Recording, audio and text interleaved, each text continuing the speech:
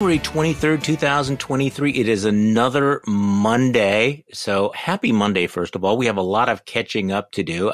The Huns are still dithering over tanks to Ukraine. We have to talk about Roe versus Wade not quite making it to 50.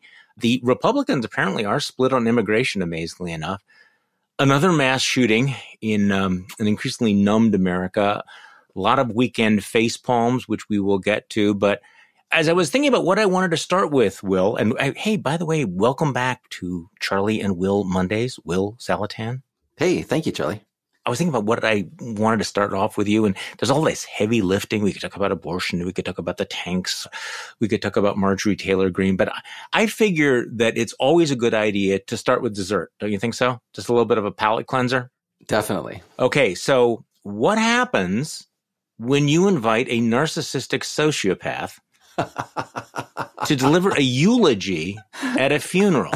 Well, you don't have to wonder, because this is what happens. Let's play this. This is, in case you missed it, this is Donald Trump, who eulogizes Diamond of Diamond and Silk.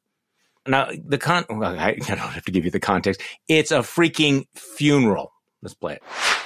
You know, the world has lost one of its brightest stars, real star, but I see that we have another star who is equal to, but she stepped up and she is different. I'm serious. I thought I knew them both. I didn't. I knew Diamond, but I didn't know Silk at all. I just learned about Silk. You're fantastic. You're going to carry on beyond anybody's wildest imagination. So he eulogizes Diamond by saying he really didn't know Silk. This comes, by the way, after Silk went on and on and on and on about how much she loves Trump and all the great times they had together and how he treated them just like his own kids, just like Tiffany and Eric and the other kids. And then Trump gets up and goes, I have no idea who you are. And then, of course, he's at this funeral and he spends most of his time ranting about the 2020 election, talking about himself, attacking Democrats, and actually, and I kid you not, Will, complaining about the length of the funeral. I won't even play that, but it's like, yeah, I was told that it was to take 15 minutes. This was taking way more than 15 minutes, and it's like, and the thing about it is, it's completely on brand, right? This is Donald Trump.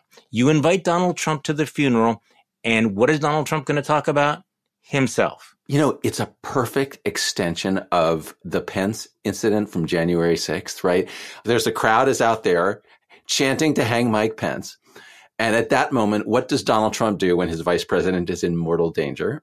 He tweets that Mike Pence didn't have the courage to stand up for me, right? The other guy is in mortal danger, right? But it's all about me and what that guy didn't do for me. So, at that moment, you might ask yourself, what would Donald Trump do if the person in his life actually died? And the answer is this funeral at which she's dead and Trump makes it about himself and the length of the funeral and what a burden it is on him. I also love that part where he says he doesn't know Silk.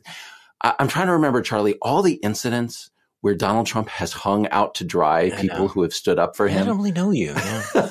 J.D. Vance, you've been kissing my ass, right? I mean, it's and you just have to smile. Yeah. Yes, Mr. President, I kissed your ass. Yeah.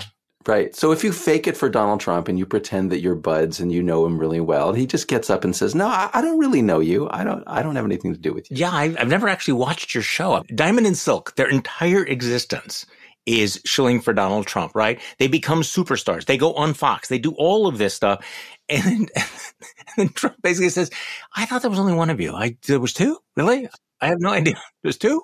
So, Charlie, I was a philosophy major, and there was this weird German philosophy called solipsism. It's not exclusively German, but that's the context in which I learned it.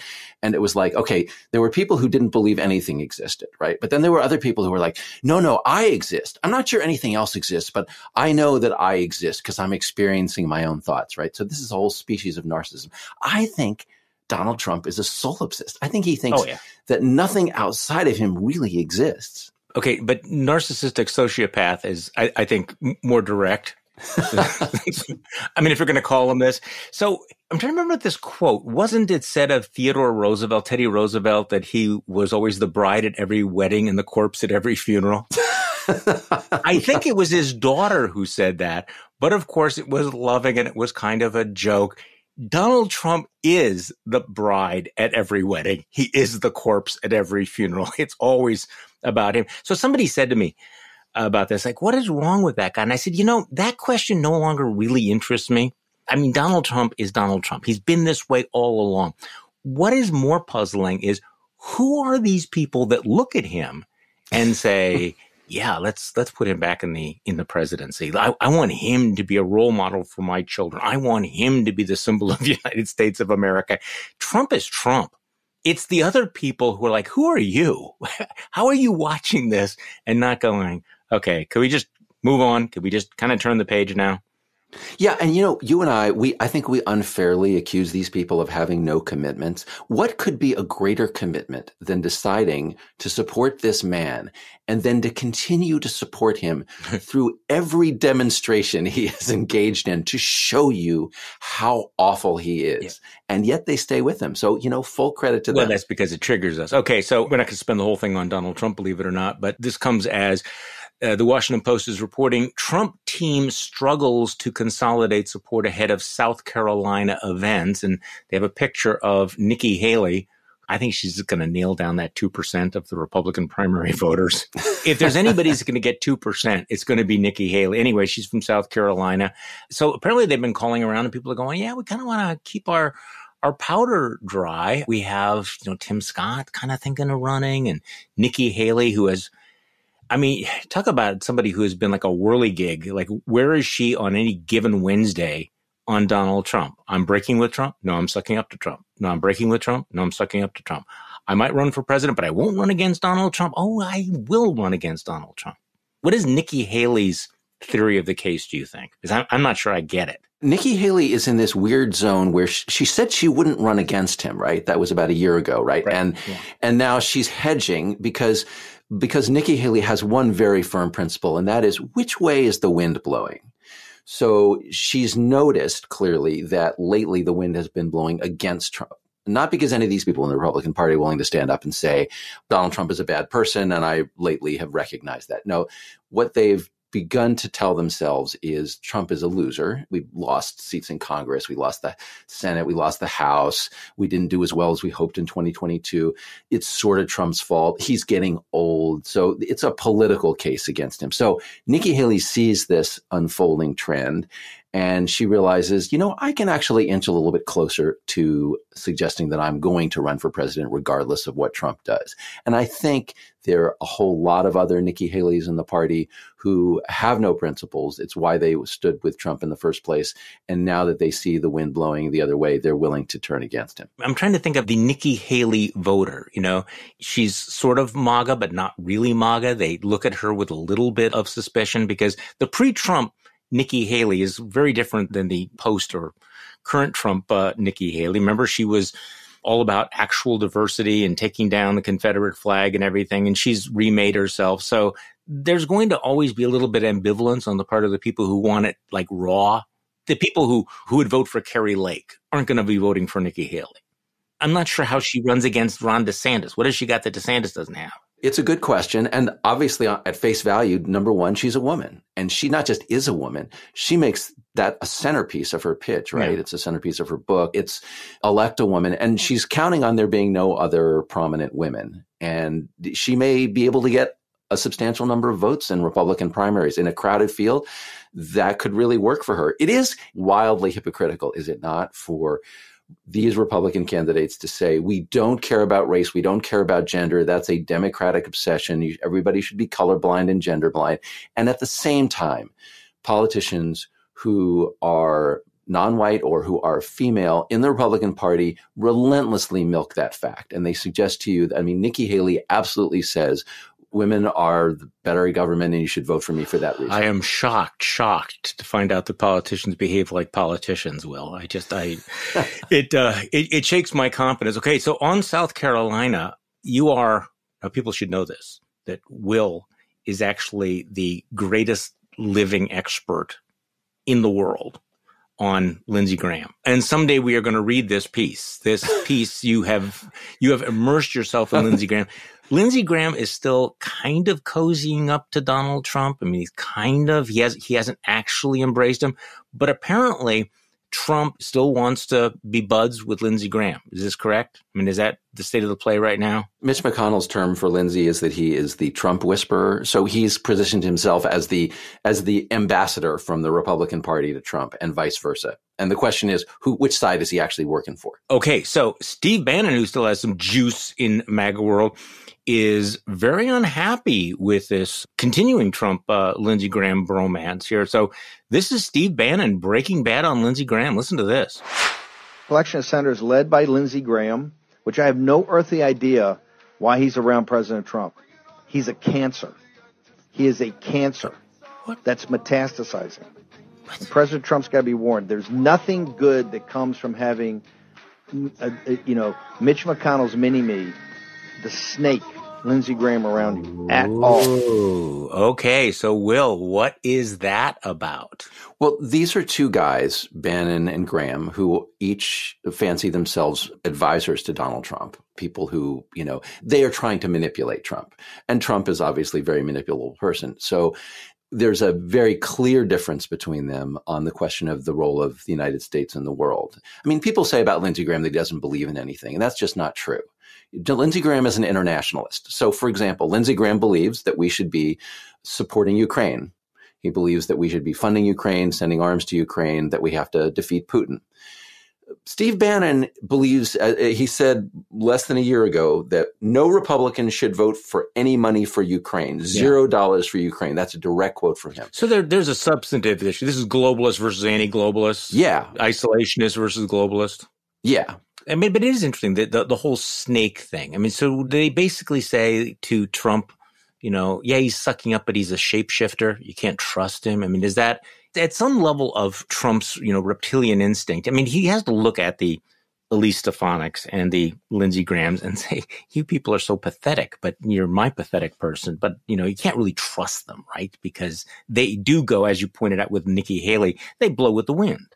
Yeah. I mean, Trump does. We were just discussing the way that Trump insults the people who try to cozy up to him. And he's called, Lindsey Graham a rhino on the rare occasions when Graham speaks up against him. If they were just a couple of snakes, Bannon wouldn't be going after Graham that way.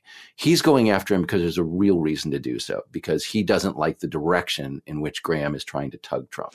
Okay. So I want to get to the abortion issue, the 50th anniversary of Roe versus Wade, which again, Roe didn't actually make it to 50, but in my newsletter, I described these as facepalm moments. I mean, the Biden folks found more documents, but it's like there's that drip, drip, drip, more. We are going to get to that in a moment. But also, we have the incoming chairman of the House Homeland Security Committee, Mike McCall, who's actually kind of an institutionalist, right? I mean, sort of, he's been around a long time, not one of the bomb throwers in the caucus, but he was on yesterday and he's being pressed about Marjorie Taylor Greene being on his committee and what he thinks about Marjorie Taylor Greene. And I would describe this as an awkward exchange. Let's play Congressman Michael McCall talking about Marjorie Taylor Greene. Now she will sit on Homeland Security and the oversight in the new Congress. She doubted 9/11. She doubted a plane hit the Pentagon. She later apologized for that, but she said that in 2018. Should she be on that committee? You were on that committee. I chaired the committee. There were, these conspiracy theories that people go down. I disagree with this. I'm having to debunk this. This one was the worst violation. 9/11 was not a hoax. It was carried out by Al-Qaeda. There's no question in my mind. Should she be on the committee? Well, and anybody that says that, look, this is 2018. I will tell you, she has matured. I think she realizes she doesn't know everything, and she wants to learn and become, I think, more of a team player. I think it's incumbent upon more senior members to try. Look, she's a member of Congress, to try to bring her in and try to educate her that these theories that she has are not accurate. Would you rather have seen a different choice? I'm not the chair of that committee, and I'm not the speaker either. So, Will, but she's matured from the ancient days of, checks notes, 2018. And so now I didn't put her on the committee, but maybe we can educate her. So in Mike McCall's defense, he doesn't actually believe this, right? Because it's ridiculous. It's ridiculous. Yeah. What else is he going to say, though, right? I mean, And Charlie, we both know that if Kevin McCarthy had another 10 or 15 votes in his conference, he would not be sucking up to, and McCall and the others would not have to suck up to these wackos like Marjorie Taylor Greene the way that they are. But this defense is hilarious because, first of all, 2018, Marjorie Taylor Greene was 42 years old? So like, this is not like something she did in her youth, right? It's like less than 5 years ago. It's all relative. Yeah. It's all relative. We were all so much younger back in 2018. And as you've pointed out many times, there's a long trail of Marjorie Taylor Greene since 2018, not least of which was, wasn't it just like less than a year ago that Marjorie Taylor Greene went to the Nick Fuentes conference where he praised Hitler and Putin? And she remember this, and she spoke at this innocent summer child. Yeah, so that's 4 years into her process of what Mike McCall is calling maturation. Yes, but this education is going to stretch for a very, very long time. Now, this comes the day before we get that New York Times story. Have you seen this? Jonathan Swan and company. How Kevin McCarthy forged an ironclad bond with Marjorie Taylor Greene, which includes this quote. "I will never leave that woman," Mr. McCarthy told a friend who described the private conversation on the condition of anonymity. "I will always take care of her." It's a transactional, deeply cynical deal with Marjorie Taylor Greene, but I will never leave that woman. I will always take care of her. Yeah. Hey, is that your gavel or are you just happy to see me? I mean, what? What are we?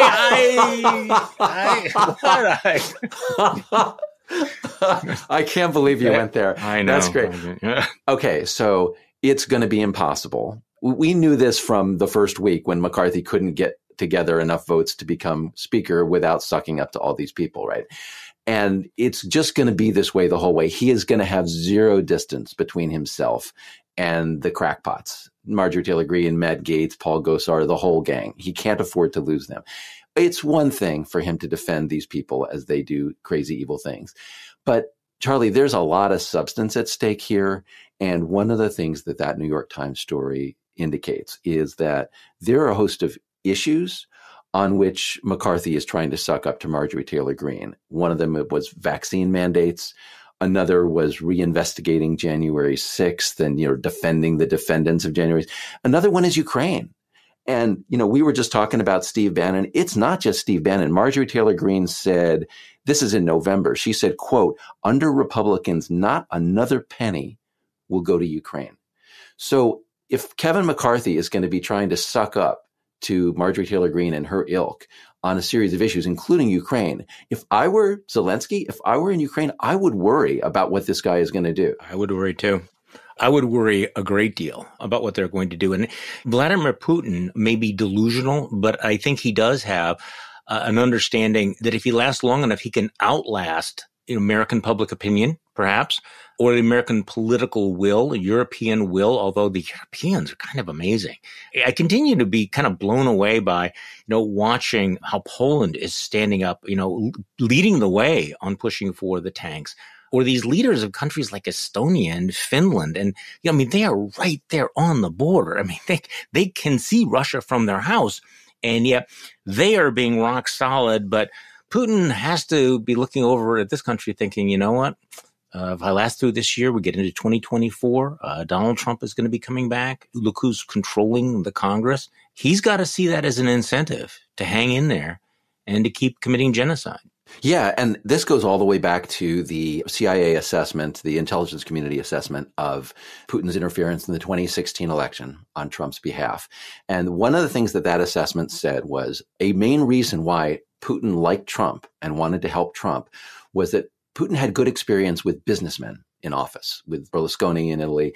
And he saw in Trump a businessman who had clearly indicated by that point that he didn't really care about America's role in the world for the sake of any values. Everything was about what's good for America financially. And if I'm Putin, I'm looking at America and I'm thinking it's not just Trump. It's Marjorie Taylor Greene, and it's a whole bunch of, I forget how many, like 63 members of the House Republican Conference who voted against supporting NATO. There is a deep strain of isolationism emerging in the Republican Party that says all that matters is money, all that matters is America's financial self-interest. Pull out of Ukraine. that was Donald Trump's policy, and not just maybe pull out of Ukraine. Trump spoke rather openly about pulling out of NATO. I think there was one of those books suggested that in the second term he would have pulled out of NATO. I mean, imagine that. Okay, so just briefly, let's talk about these tanks and what Germany is doing. Germany, manufactures these Leopard 2 tanks, and apparently, though, there's a clause in all the sales that you have to have German approval before you can sell them or give them to anybody else. You can sort of understand why that might be. And Germany, up until this morning, was essentially saying, yeah, you can't use our Leopard tanks. You can't give them to Ukraine. So not only are we not giving our tanks to Ukraine, we're going to block other people. The other storyline has been that the Germans have been kind of waiting on the Americans. If you give one of your top-line battle tanks to Ukraine, we will have the diplomatic cover to give our tanks. So, first of all, obviously, Ukraine needs tanks. You know how I feel about this. I am frustrated that we are having this discussion in January 2023, when I think that the need should have been recognized a long time ago. And once again, we are slow. We have been timid. Will Ukraine get those tanks, do you think? I think they will get the tanks. And the question is, who are they going to get them from? There's some discussion that, the United States simply has to cough up one Abrams tank. Right. Give them the freaking tank. Just do it. I'm happy to put, an Abrams on a whatever. Just send over one Abrams if that's what it takes to get Germany to move. However, what looks like what's actually going to happen as of today is the Germans are going to let somebody else, namely Poland and some other countries, decide to use their tanks. So they're going to release them, but the Germans are going to pretend somehow that they're not involved in this decision. I mean, it's weird because Germany obviously has this reputation from World War I, World War II, especially World War II, the belligerent country, a country that starts wars and, invade. And so after the Holocaust, Germany was going to be a pacifist country, or at least it was going to be a peaceful country.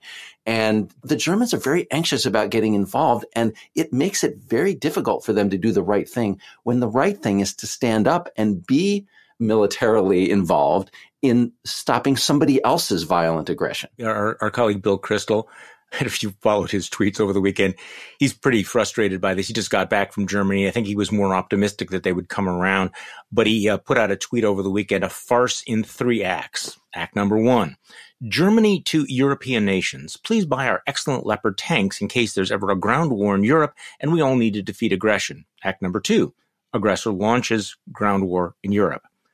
Act number 3, Germany, no, you can't use our Leopard tanks. Yeah. And basically that's sort of like where we're at too. And so it's farce in 5 acts. U.S. builds Abrams tanks to use primarily in a ground war in Europe. 2, ground war in Europe. 3, Biden administration, no U.S. troops. 4, so give Ukraine tanks to help defeat the aggression. 5, Biden administration, nah, they're happier in bases in the United States. Yeah. What do we have these freaking tanks for? I mean, well, there's some argument between the Abrams and the Leopards. But, one thing that I would like Americans to learn from what's going on right now is both on the right and the left, we have often the illusion that Europe is one thing. So, Trump was like in Europe, NATO, they're out to get us. It's like Europe was a financial bloc fighting against the United States. And then you have people on the left who think, Europe are our friends and Europe is not unified in every respect. And what we are seeing right now is a clear distinction between Germany and Poland. They are neighbors, but Poland is absolutely trying to do everything they can to help Ukraine, including saying to the Germans, let us put together a coalition of the willing, really, within NATO that will send these tanks. And Germany has been resisting that. But, more power to Poland. So let's talk about the abortion issue on the 50th anniversary of Roe versus Wade. The pro-life movement has staged, a major march in Washington, D.C. every year on the anniversary. This year was no exception, of course, but this is the first time that they are rallying post-Roe. In my newsletter today, I actually featured a piece that you wrote, Will. I was inspired by something you wrote last week. You had some advice for anti-abortion activists. You suggested they need to ask themselves, what do they really want right now? More babies, more abortion laws, or fewer abortions? So talk to me about your advice to the triumphant pro-life movement at the moment. What should they really want? What do they really want? Well, so they caught the car, right? They got rid of Roe v. Wade, and they've been fighting that for so long. I think they haven't really thought clearly about what they want to do from this point forward. And the instinct is they've been trying to pass bans on abortion everywhere they can, okay? And they're going to keep trying to do more of that. But passing laws does not necessarily solve the problem better than other ways. And what I tried to argue in this piece was, if you actually want to reduce the number of abortions in this country, if that is your metric, which is what I think it should be if you're a pro-lifer, the way to do that is actually through birth control. And it's through long-acting reversible contraceptives, which are basically birth control you don't have to think about. It's IUDs, it's arm implants. You make a decision, you put it in. Until you take it out, it works. You don't have to think about it every time you have sex. There are lots of studies that show that this prevents unintended pregnancies and thereby prevents abortions. The problem is that pro-lifers like the idea of maternity. They like the idea of babies, right? And so they're focused on a woman who is already pregnant and whether she chooses to have an abortion or to have a baby. By the time the woman is pregnant, I hate to tell you, you pro-lifers, you kind of already lost the fight. Your ability to prevent an abortion at that point is extremely limited. So you're much better off working with women when they would already choose not to have an abortion, and that is the choice not to get pregnant in the first place. Well, let me tell you what I wrote, Will, in my newsletter after quoting your very, very sound advice. I wrote, I regret to tell you that the activists do not seem to be inclined to take Will's advice. So why is there so little interest in this movement? If the goal is, in fact, fewer abortions, why so little interest in what you're talking about here, birth control? The Catholic Church obviously is against birth control, but I can't remember the last time I saw a poll in which the vast majority, even of Catholics, didn't say, nah, yeah, we're okay with birth control. Yeah, this is a distinction between the pro-life movement and ordinary pro-life Americans. Mm-hmm. There are millions and millions of people in this country who believe that abortion is morally wrong. Some of them don't think it should be illegal. They just wouldn't choose it for themselves. Some of them sort of are sympathetic to the idea that it should be illegal, but they're practical about this. And if you tell them, birth control would help you to reduce that, they're interested in that. But the movement itself is too dominated by, first of all, the people you describe, people who are actually against contraception as well. And also has been so focused on passing bans on abortion, restrictions on women who are already pregnant. There's a kind of inertia to that. And it makes them feel, Charlie, I don't want to call it virtue signaling because they're actually passing laws, but they're not thinking clearly about what will have the effect of reducing abortions. They're thinking about, what can I chalk up as a bill that I got passed? Over the weekend, the New York Times sketched out the new litmus test for Republican politicians on this issue. And one of the things that has changed now that Roe is gone is it used to be that if you were a Republican politician and you said, I'm pro-life, then you were pro-life, and the pro-life movement would say, hey, you're one of us, right? Now they have to be specific. Now it's like, what do you mean by your pro-life? Will you support this? So Susan B. Anthony, Pro-Life America, which is one of the most influential anti-abortion groups, is now, drawing new red lines. They're saying that, for example, in 2024, any candidate who does not support a federal ban should be disqualified from winning the party's nomination. So they are already talking about a national ban as a litmus test. Other activists are pushing for a new series of litmus tests that include restrictions on medication abortion pills, protections for so-called crisis pregnancy centers that discourage women from having abortions, and promises of fiercely anti-abortion appointees to run the Justice Department and the Food and Drug Administration. And then, of course, you have at the state level the ramming speed to push further abortion bans, including, and this is again from the Times article, including prosecuting those seeking abortion care in states where it is banned, targeting allies who help women travel across state lines for the procedure, criminalizing the mailing of abortion medication, and granting unborn babies, fetuses, the same legal rights as people through what's known as fetal personhood bills. So it seems that they are undaunted by the midterm elections or by the Dobbs effect, and this seems to suggest to me that this Dobbs effect is going to be extended into the next few election cycles, and that's putting it mildly. What do you think? Yeah. So all of this behavior on the part of the pro-life movement brings to mind my favorite philosopher, Arnold Schwarzenegger, who famously said in the Terminator movie, "It is in your nature to destroy yourselves." And that is basically what the pro-life movement is in the process of doing. So they did not suffer as big a political blowback as I thought they would after the Dobbs decision.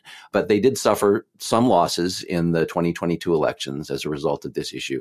What this article suggests is that it's going to get worse. And it's going to get worse because the more they win, the farther they push and the more people they alienate. Let's just take a couple of things you mentioned there. The federal abortion ban. There are a lot of people who thought the states should be allowed to make their own abortion decisions. They didn't like Roe v. Wade for that reason. Mm-hmm. When the pro-life movement comes in and says, no, you have to be for a federal ban, there's a large chunk of people in public opinion polls who you're going to lose over that issue, the federalization. Well, it was a bait and switch. I mean, they kept saying, there ought to be state, and then instantaneously they went to a federal ban. Absolutely. But the other stuff that you mentioned, Charlie, is more serious. And that is when you actually get down to the nitty-gritty of what it takes to enforce an abortion ban, particularly in a world where you can easily get pills or where you can travel across state lines, now you start to see, you're going to have to criminalize people sending or receiving abortion pills in the mail. You're going to have to be inspecting people's mail. You're going to have to figure out how you can stop women from traveling across state lines. I mean, think about how many millions of people will rise up when you start to implement that kind of a law.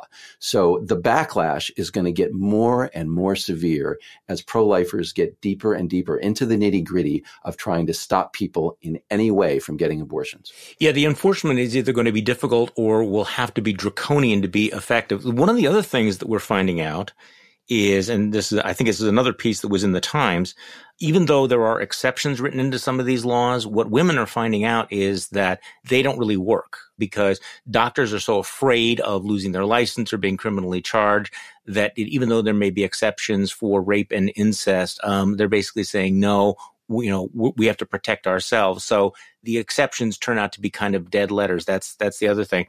So you know what I'm going to be very interested to see, Will, and I'm afraid to say that I'm skeptical and cynical both about this, is there has been more noise among pro-life groups about supporting legislation that would actually help families with children, that would actually support children who are born, expanding Medicaid, providing more medical services to women who are prenatal and postnatal. And there's some talk about understanding that, hey, if we really want to create this culture of life, maybe we ought to, show ourselves to be more pro-actual post-birth life.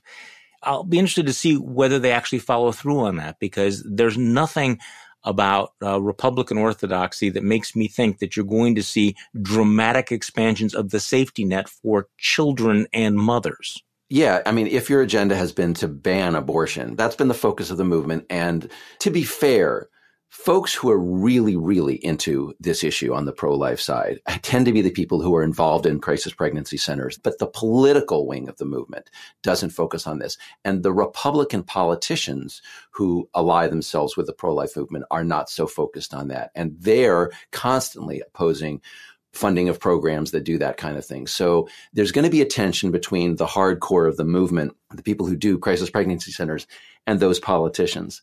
However, I will say that this is different from the birth control issue we were discussing before, because once the woman is pregnant, pro-lifers tend to sort of get interested in that situation in a way that they don't get interested at all prior to the pregnancy. They don't focus on preventing the pregnancy. They think about women who are pregnant, what can be done for them.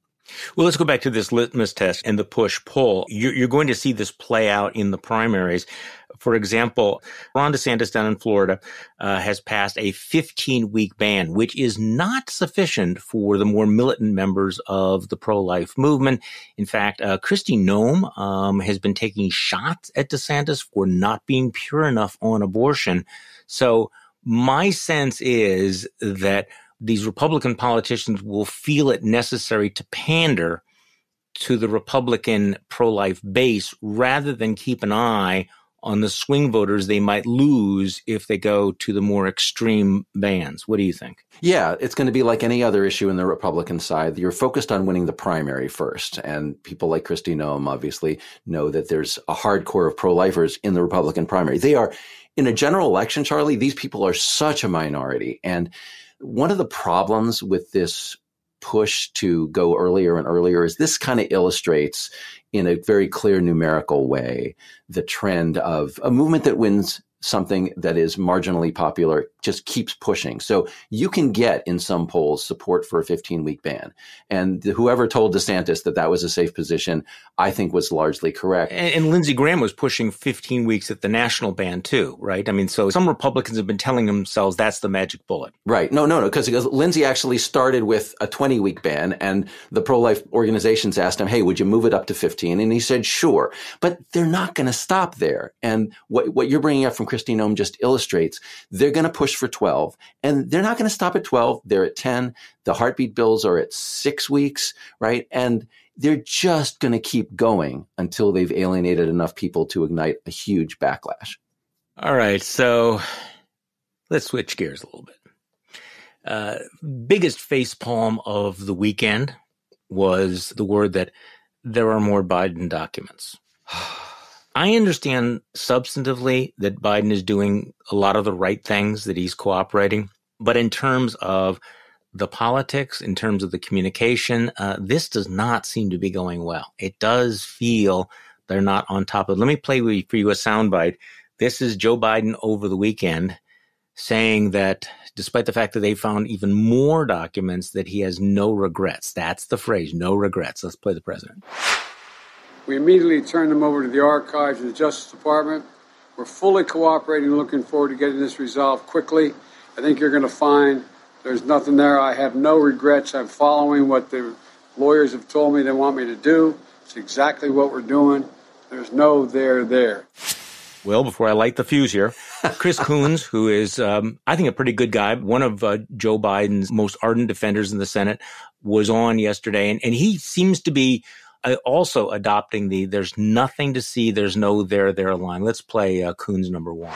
I'm confident that President Biden has said truthfully that there's no there, and in the end, we will see this was just an inadvertent matter of filing, in sharp contrast to his predecessor. Okay. Will, no there, no regrets. I'm going to bounce off the walls, Charlie. I'm just going to bounce off the walls. Okay. Joe Biden delivers this statement. It's Thursday evening. For context, Friday morning, the Justice Department, they're going to send people into Biden's home, a planned search. So this is all coordinated. So he knows that there's going to be a search. It's 12, 13 hours. They're going to go through his house and look for documents, right? He also knows that they have already found documents in places where he didn't think they were. Joe Biden says, and Charlie, this is not an ad-lib statement. No. This is not on Biden. He's standing at a podium. He's reading a script where someone has written, there's no there. Okay. The next morning, sure enough, the next day, the feds come in and they find documents that Biden hadn't found, right? It is insane. It is political malpractice to get up and say there is no there right before the people who are going to find the there are going to show up at your house and find it and tell everybody. So there obviously was a there, and Biden has misplayed this from the beginning. The point about the documents in Biden's offices, in his home, in his garage, is there was stuff there. There absolutely was, and it's very different from the Trump case. But if you say there's no there, number one, you're going to get caught saying something that turns out not to be true. And number two, you're blurring the whole thing into whether there's a there or there isn't. There's a there in Biden's case. It is that he shouldn't have had documents. And there's a there in Trump's case, which is he shouldn't have had documents, and then he tried to keep them away after the government asked for them back. And that difference is what Biden should have been focusing on all along. Okay, but what should he say? Do you have any regrets? What should he say? Yeah. I have regrets that I didn't make sure that the documents were being handled correctly throughout my career. I have regrets that I didn't a year ago when it was publicly reported that Trump had documents he shouldn't have. I have regrets that I didn't have my people search every office, every space of mine to see whether I had documents. Yeah, I have regrets. I have regrets that I didn't say anything earlier about the documents we found. That would be the better thing to say. Is there a reluctance to say anything like that because he has a special prosecutor who could, in theory, bring or recommend charges against him. Of course, we know what the rule is about charging sitting presidents, but still, he's got this investigation hanging over him. He's got the FBI. Are the lawyers telling him, don't say that? Be very, very careful what you say. I don't think it's a factual statement. I don't think it interferes with the investigation for the guy to say, I screwed up bad, or the people who worked for me screwed up and I'm responsible for that, because it's just obvious. When the truth is on your side, and I believe the truth is on Biden's side with respect to his cooperation with the government, just tell the freaking truth, right? And the truth is, I screwed up. It was an innocent mistake. It went on too long. I should have done it differently, but I didn't lie and I didn't withhold documents the way that Trump did. This is one of the frustrating things I think about being in public life, is that you think you're creating a narrative or a record going in one direction and then things happen. So imagine that Ron Klain, the outgoing chief of staff, was thinking, okay, I'm going to go out and I have all these legislative victories and a reasonable performance in the midterms. That's going to be my legacy. Unfortunately, I think that, it might be, how did you manage to screw this up so badly? How did you know this before the election and then wait all of these months to reveal it? How was the response so bumbling and stumbling? How did you manage to turn the entire Washington press corps against you on all of this issue? I'm not trying to shift the blame, but you just sort of wonder, how was this managed so badly? Yeah. Okay. So if I try to defend the Biden people for a minute, I would say, let's be clear. The Biden and the Trump cases are completely different. Biden, once he finds these documents, is completely cooperating. And all of the evidence that we have so far is that from the moment they found documents, they've cooperated entirely with the Justice Department. They've consulted them, they handed over what they have. But the thing is, the cooperation and the candor has been with law enforcement, not with the public, right?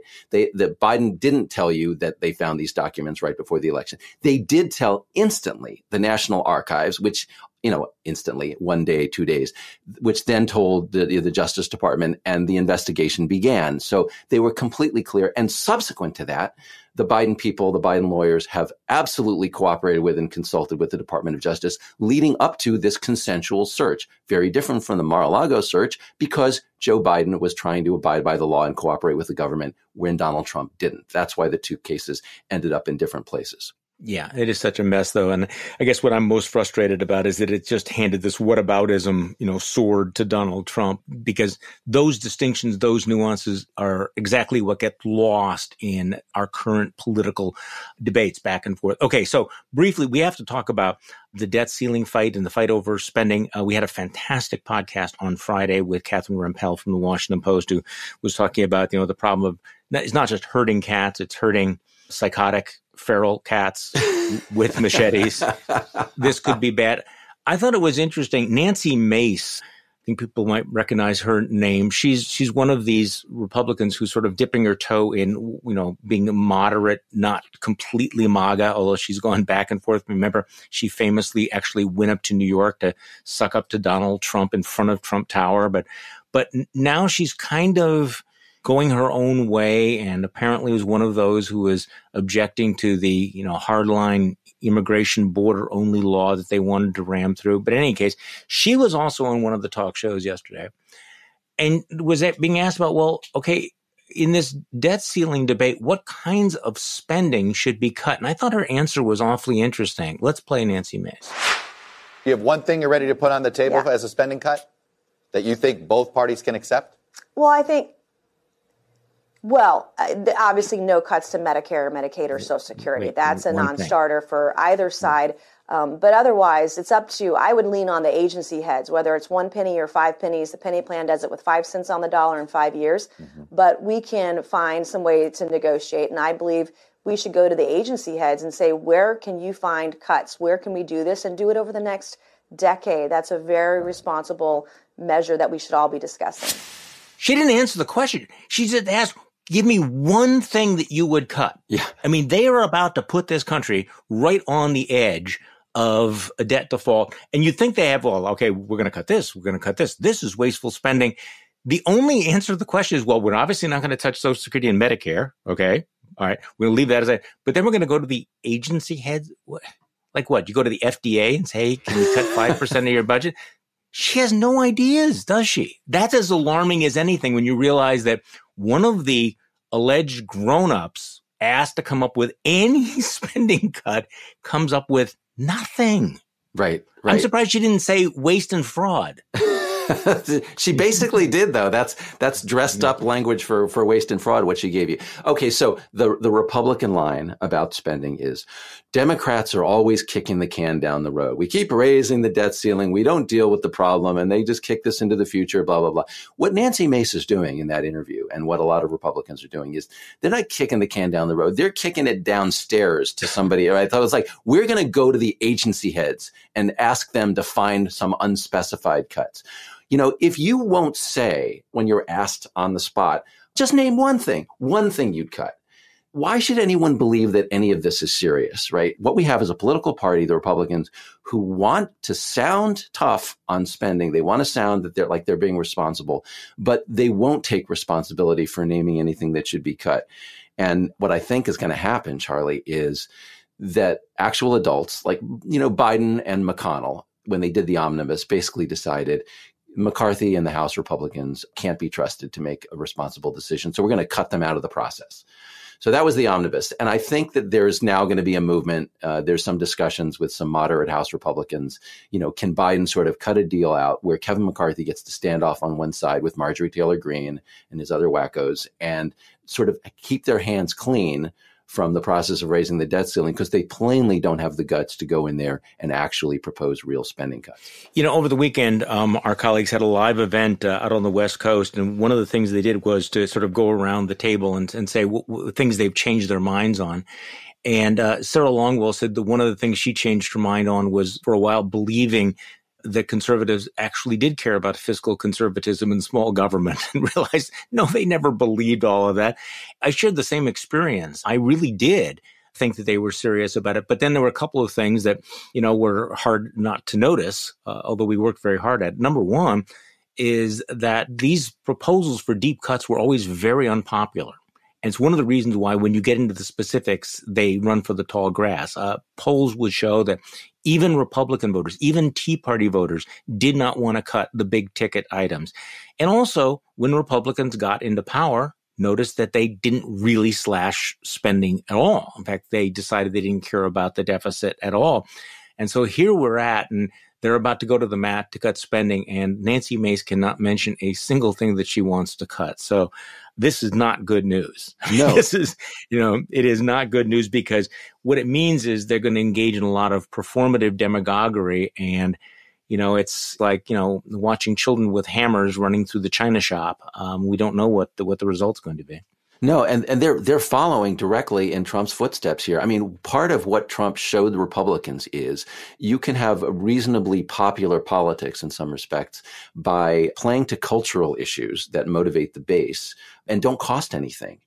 Trump was I don't want to call him a lefty, but his whole thing was don't touch, entitlements. And that allowed the Republican Party to continue to run up the debt and not pay any of the political price that would come from it. I'm going to say something unpopular to my friends on the left, which is I think one of the reasons why we need a conservative party in this country is that the Progressive Party will not restrain spending when it's out of control. And we are, running a debt to GDP ratio that's getting pretty close to out of control.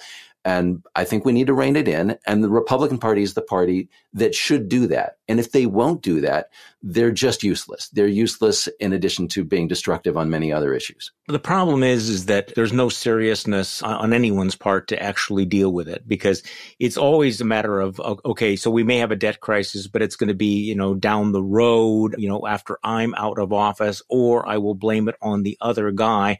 And meanwhile, we have $31 trillion in national debt. I mean, that is going to be a problem at some point, right? Yeah. See, I don't actually know anymore, because I probably told you this in the past. When I was on the radio here in Wisconsin, I probably had Paul Ryan, and I don't think this is an exaggeration. I either had Paul Ryan on or at events, maybe 100 times, where he talked about the debt crisis that was coming and why we needed to care about the deficit and why this was a big problem. And really it was alarming. And frankly, I believed it for a very, very long time, except when, of course, they got into power and decided the deficit didn't matter anymore. But I mean, this was something they talked about over and over and over again. And I think that at some point I internalized the fact that, hey, this crisis is coming and it's going to be terrible. I don't know anymore. The track record of countries that just run out of control deficits, ad infinitum is not good, right? So they end up in austerity. Yeah. It's not like, eventually you run out of money and you're Greece or whatever. Charlie, we've been in an era of low interest rates, and we figure, it's when interest rates are low, borrowing money is okay. When interest rates go up, as they suddenly did, it's not so great. In general, it's just not a healthy thing for any country to do, to be that much in hock. And it's also, you're lying to yourself. You're spending money that you just can't sustain over the long term. Well, this was the irony of the fiscal conservatives who were willing to cut taxes without having offsetting spending cuts, even though they might say it rhetorically. They didn't do it. So what was fiscally conservative about writing checks that you really couldn't cash, or running up the credit card all the time? And unfortunately, this was a pattern going back into the Reagan years. But you're right. You need to have that push and pull. Like, okay, how much does it cost? What can we afford? Do we really want to have this massive intergenerational transfer of wealth? By the way, that was a phrase that I used a lot, was that we were seeing this massive intergenerational transfer of wealth, that we were loading all of this debt on our children. I still think that that is a concern, and it needs to be raised, but it needs to be raised by people who actually have a clue and are engaging in good faith debate. And that is what we do not have right now. So, Will, again, happy Monday. I hope you have a great week. I can't wait to read your Lindsey Graham piece, and we'll talk a week from today. Awesome. Thanks, Charlie. All right. Thank you. And thank you all for listening to today's Bulwark podcast. I'm